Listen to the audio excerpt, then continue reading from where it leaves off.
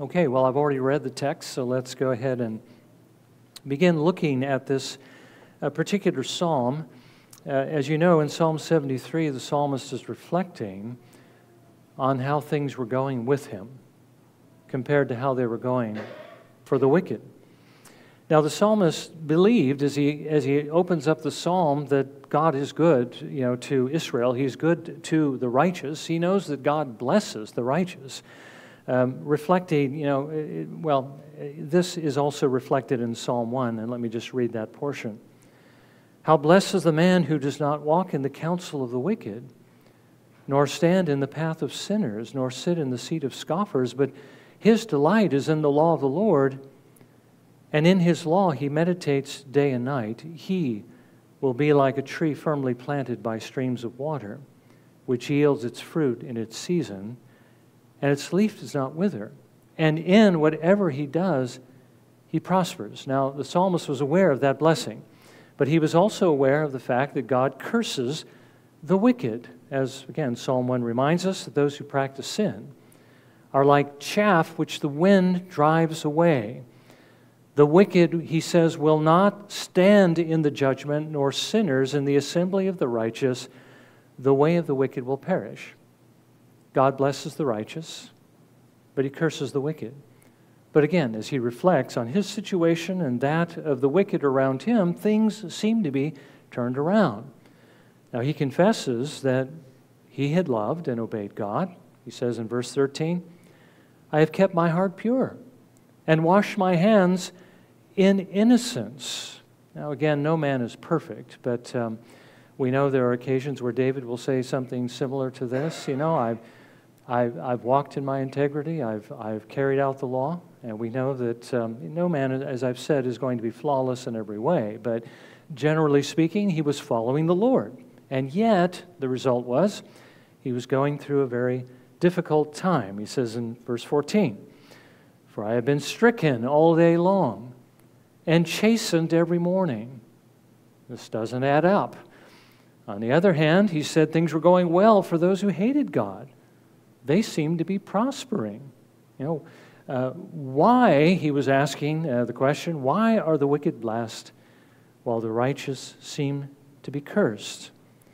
Well, as he considered these things, he says it brought him to the verge of falling away. He says in verse 2, "But as for me, my feet came close to stumbling. My steps had almost slipped." And he's not the only one who's ever experienced these kinds of things. When God seems to bless when people are not obeying him versus blessing them when you do obey him, sometimes it seems just the opposite. And there's an example in Scripture in the book of Jeremiah where Jeremiah is ministering to the Jews who had fled into Egypt. And they weren't supposed to go to Egypt. They were supposed to stay in the land. And if they stayed in the land, they would be safe. They would be taken into captivity. Well, these Jews apparently not only fled into Egypt to avoid God's exile, his discipline for their sins, but while they were in Egypt, they began worshiping some of the false gods of Egypt, and things seemed to be going well for them. And so as they're making this comparison, they wanted to stick to doing the wrong thing because of the blessings that were coming. But so when Jeremiah rebukes them for this in the name of the Lord, as he brings that message, this is the way they answered him. And by the way, this is an example of those who did what the psalmist was in danger of doing. He says, "As for the message that you have spoken to us in the name of the Lord, we are not going to listen to you. But rather we will certainly carry out every word that has proceeded from our mouths by burning sacrifices to the Queen of Heaven and pouring out drink offerings to her, just as we ourselves, our forefathers, our kings, and our princes did in the cities of Judah and in the streets of Jerusalem. For then we had plenty of food and were well off and saw no misfortune. But since we stopped burning sacrifices to the Queen of Heaven and pouring out drink offerings to her, we have lacked everything and have met our end by the sword and by famine." Perhaps they're referring here to Asherah, because that was a particular liability the Jews had in the land of Canaan. When they worshipped her, things went well. But when they did what the Lord called them to do, things would go difficult, right? Would go very, very hard for them. You can see that was the same struggle the psalmist was having. Now, we know that following Christ can sometimes be difficult. It can come at a very high cost. Sometimes it can cost you your family. Sometimes it can cost you your friends. Think about what Jesus said, "Don't think that I have come to bring peace, but a sword. I have not come, there will be those in a household, some will follow me and some won't, and I will divide households, and those within a household will have to choose sides." More often than not, we will have less of the world's nicer things to enjoy. People are going to hate us because we're going to take a stand on particular issues that aren't necessarily popular in this political climate. Or maybe we're going to point out things that other people do that are wrong, or maybe things they're doing that we can't join in, and that's going to be a rebuke to them. Or maybe they're just going to hate us because we tell them about Jesus. Following Christ can be a difficult thing. And we know that when we're going through all these difficulties, those who aren't following Christ can seem to have it a lot easier than we have it, and it can tempt us to look at the grass on the other side of the fence, so to speak, and find ourselves asking this question: is Christianity real? Are the things that I read about in the Bible, are they true? And is it really worth it to give up all the things that I can see, that I could enjoy right now, for these blessings that I can't see, but are promised to me in the future? Do I really gain anything by giving all this up and following Christ? And as I was thinking about the struggle of the psalmist, as I was thinking about the fact that we also struggle, realize our children have also undoubtedly asked themselves these questions before they decided, those that have abandoned Christ, to abandon the Lord and His church. It didn't seem worth it to them to remain here worshiping the Lord. Again, this invisible kingdom and invisible blessings, so to speak, when the world was in front of them and promised so much pleasure and happiness. Well, Brooks reminds us this is simply another one of the devil's deceptions. He writes this: Satan says, "Do you see, O soul, the many blessings that such and such enjoy, who walk in those very ways that your soul startles to think of, and the many crosses that they are delivered from? If ever you would be freed from the dark night of adversity and enjoy the sunshine of prosperity, you must walk in their ways." Well, this morning, Brooks is going to remind us, or at least equip us, on how we can protect ourselves from that particular deception of the enemy. Okay? Now, first of all, he says we need to remember that outward blessings or afflictions in themselves are not indicators either that God loves us or that He is being faithful toward us. And again, the reason is because God gives them to both. Now remember, the psalmist thought that God was not treating him or the wicked as God should. He should be blessing the righteous and cursing the wicked. But that's not what's happening. And so this was calling God's faithfulness into question. Well, Brooks reminds us that this isn't something we can know, God's faithfulness, purely from the circumstances themselves. This is what he writes: God's hand of mercy may be towards a man when his heart may be against that man, as you may see in Saul and others. And the hand of God may be set against a man when the heart of God is dearly set upon a man, as you may see in Job. The hand of God was severely set against him, and yet the heart and affections of God were strongly working towards him. You can't tell by the circumstances. Remember what Jesus said in Matthew 5:45? That His Father is good to everyone, to all His creation. He causes His sun to rise on the evil and the good, and sends rain on the righteous and the unrighteous. Jesus says both the righteous and the wicked receive from God's hand every day. Brooks would remind us that Abraham was wealthy, but so was Pharaoh. was an indication of whether God approved them or not. And as a matter of fact, Jonathan Edwards notes that, and you've heard me say this before, that God more often gives riches to the wicked because he knows how worthless these riches really are. Brooks writes this: usually the worst of men have most of these outward things. Usually the holiest of men have least of earth, though most of heaven. So both receive the things of the Lord, receive these outward blessings, but both Edwards and Brooks would remind us that the wicked usually have more of these things than the righteous. But he would also remind us that both receive adversity. Ahab was killed in battle, but so was Josiah. What's the difference between those two men? Ahab was a very wicked king. Josiah was a righteous king. Saul and Jonathan both died in the same battle on Mount Gilboa. The Jews that rebelled against God in the wilderness and were sentenced to wander for 40 years and were never able to enter into the promised land, same thing happened to Moses. Okay? Now, when we look at things like this, sometimes it seems like God is not being true to his word, but we know that he has reasons for the things that he does. He has reasons for blessing the wicked. He has reasons for bringing adversity on the righteous.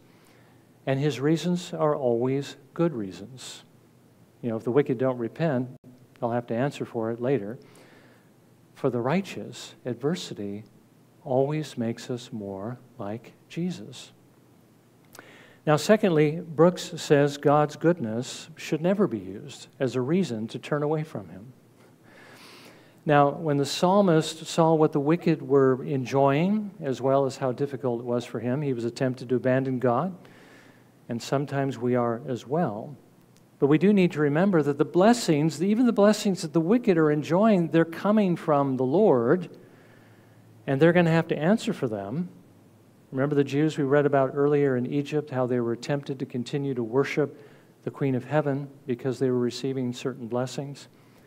Those blessings were actually coming from the Lord. It wasn't coming from the Queen of Heaven because she doesn't exist, right? God was continuing to show them his mercy. And the fact that they were using his mercy as the reason to continue in their idolatry, rather than as a reason to repent of their idolatry, only incensed him more. If I had more time, I'd read this passage, but God finally determined that not one of them were going to survive. They were all going to die in Egypt. Now, Paul tells us that God pours his wrath out daily on mankind for that same reason. That even though they knew God, they know him, they know he exists, they know that every good thing that they have comes from his hands, all these mercies, they do not honor him as God. They do not give him thanks, but instead use his goodness as a reason to sin. Brooks writes this: to argue from God's mercy to sinful liberty is the devil's logic. And such logicians do ever walk as upon a mine of gunpowder ready to be blown up. No such soul can ever avert or avoid the wrath of God. This is wickedness at the height for a man to be very bad, because God is very good. So will we abandon the Lord for the blessings that the wicked are enjoying, when we're abandoning the one who actually gives these blessings and making ourselves more culpable for abandoning him in order to receive his mercies? If we do that, Brooks is saying, the same thing may happen to us as what happened to the Jews in Egypt. Thirdly, he says the lack of prosperity should never concern us. It's really the lack of difficulty that should concern us. Again, think about the psalmist. He's saying, these guys are prospering. I'm having a difficult time. What Brooks is saying is, don't worry about that. Worry if you don't have a difficult time, because Christians will have difficulties. Okay, Brooks writes this: there is no greater misery in this life than not to be in misery. No greater affliction than not to be afflicted. Woe, woe to that soul that God will not spend a rod upon. Now, he's simply reminding us here of what the author to the Hebrews writes in Hebrews 12, verse 6, and he's quoting Solomon from the Proverbs. Those whom the Lord loves, he disciplines, and he scourges every son whom he receives. Now, remember, the discipline often comes in the form of adversity, doesn't it? But the psalmist is reminding us, Solomon and the author to the Hebrews, that it is an expression of God's love for us, his fatherly love for us, that he uses it to make us more like Jesus. And because he disciplines all of his children, there are no children who do not receive this discipline, we should be more concerned if we don't receive it. He says in verse 8, but if you are without discipline, of which all have become partakers, then you are illegitimate children and not sons. Now, I don't think Brooks or the author of the Hebrews is telling us here that if your life isn't miserable at all times, that doesn't mean that you're not a Christian, okay? But what it means is if your life is free from adversity and you're just prospering all the time, well, something's wrong, because God disciplines those whom he loves. We will go through adversity. So be more concerned if you're not going through difficult times, he's saying. Now, fourthly, Brooks asks the question, why should we envy the wicked when we have far more than they? He says they lack a saving interest in God, Christ, the Spirit, the promises, the covenant of grace, and everlasting glory. The mercies which they enjoy are nothing to the mercies they lack. It is true they have honors and riches, and pleasures and friends, and are mighty in power. Their family is established, and their offspring are before their eyes. Yet all this is nothing to what they lack. They lack a house that has foundations, whose builder and maker is God. They lack those riches that perish not, the glory that fades not, the kingdom that shakes not. So he's asking, why should we be jealous of them when we have infinitely more than they have? Again, remember what Jesus says on the day of judgment, a man would give the world if he could to buy back his soul, because it is so much more precious, the soul, than everything that the world has to offer. And that's what we need to remember, that we have the redemption of our souls. We have an eternal kingdom. Everything that the wicked have to enjoy is only temporary. Think about another perfect example. Think about the rich man and Lazarus. How the rich man prospered in his life. Lazarus had a very difficult time, but in the end, it was just reversed. But Lazarus had what he had forever. So did the rich man in hell. And that'll be another point that Brooks is going to bring up. Now, fifthly, though the wicked appear to be blessed outwardly, he says the same is not true inwardly. He writes, they have indeed a glorious outside, but if you view their insides, you will easily find a head full of cares and a heart full of fears. It was a good speech of an emperor. You gaze on my purple robe and golden crown, but did you know what cares are under it? You would not take it up from the ground to have it. Augustine wrote this, many are miserable by loving hurtful things, but they are more miserable by having them. So again, they do not have what is most important. We have really joy, inexpressible and full of glory. We have peace. We have that inward disposition which is more precious than anything that the world has to offer. Finally, Brooks asks us to consider the end of the wicked. Now remember how the psalmist struggled with the things he was seeing until he came into the sanctuary of God and he saw their end. He says in verses 17 through 20, surely you set them in slippery places. You cast them down to destruction. How they are destroyed in a moment. They are utterly swept away by sudden terrors. Like a dream when one awakes, O Lord, when aroused, you will despise their form. Now, think of Pharaoh as an example of this very thing. God had raised Pharaoh up in Egypt, had endowed him with power and riches. I mean, they were the greatest kingdom on earth at the time. But why did the Lord raise Pharaoh up? He says in Exodus 9:16, in order to show you my power and in order to proclaim my name through all the earth. And the reason, or the way he did that, of course, was by destroying Pharaoh, destroying his army, destroying his kingdom, destroying most of the people in Egypt. He crippled him. But the reason he raised him up was that he might set him in slippery places so that he might be cast down, that God might be glorified. Brooks writes this, there is not a wicked man in the world that is set up with Lucifer as high as heaven, but shall with Lucifer be brought down as low as hell. And he says, don't forget, the wicked are going to have to answer for these things on the day of judgment.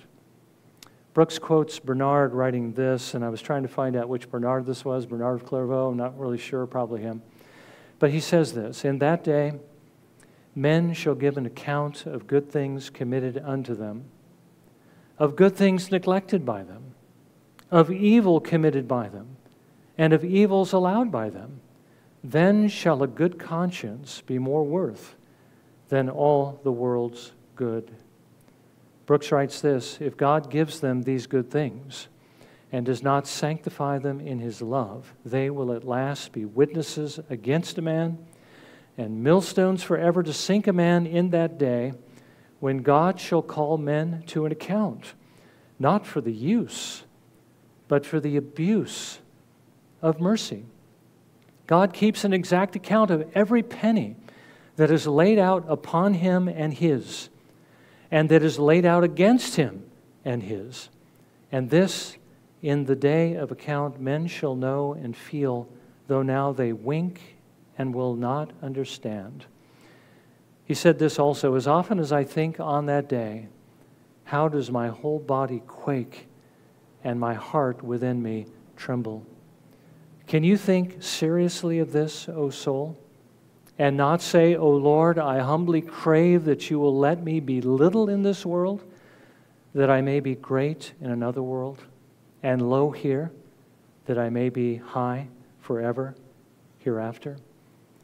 See, that's really what matters. Again, coming into the sanctuary of God, seeing things the way we should see them. We need to see them in the way the Lord shows them to us. And we need to believe that. And we need to love the Lord and love the things of the Lord. Those are the things that will keep us moving in the right direction. So let me summarize what we've seen here by bringing these points up again just briefly. When the devil comes to you and he lies about God's faithfulness, when your life seems hard, but it's easy for everyone else, for those that aren't following the Lord in particular, remember this. He says, whether your life is easy or hard, that's not an indicator of God's love or his faithfulness towards you. God gives blessing and adversity to both the righteous and the wicked, but for different reasons.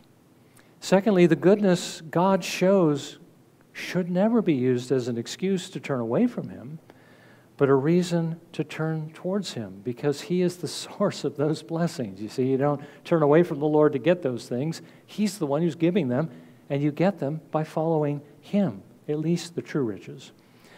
Thirdly, he says it's not the lack of prosperity, but the lack of difficulty that should concern us. Because remember, God disciplines every one of his children because he loves us. He says we should never envy the wicked when we have far more than they do in the Lord Jesus Christ. We have the true riches given to us.